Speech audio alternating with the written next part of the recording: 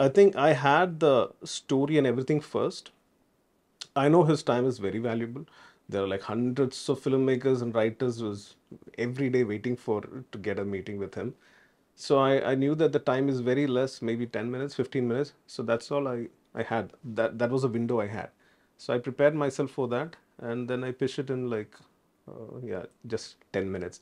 And as I narrate the story, the structure and the one line to him, I could see his there's a happiness, there's a change in expression in his face where I felt, oh, okay, I think he's in for it. I need to keep moving and tell the rest of the story and to make him excited.